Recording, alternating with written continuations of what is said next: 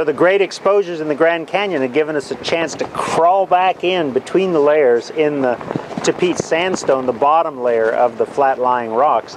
And you can see that the layers are laid down horizontally, the older one on the bottom and successively. And you can see a little green layer there. That's one of these muds where the water got a little deeper for a while and then back into beach sands. But the thing I'm really interested in is that 1 foot thick bed there where the layering is at an angle to the bedding. We call that crossbedding. We go to modern beaches and we see that they form on the front of dunes, which can be laid by water or sometimes wind. This one looks like it was laid by water. As the water was flowing that way, the dune migrated in that direction, leaving behind this trace of a migrating bed form on the beach. And then, of course, the next layer covered it at a later time, and the next one, and the next one.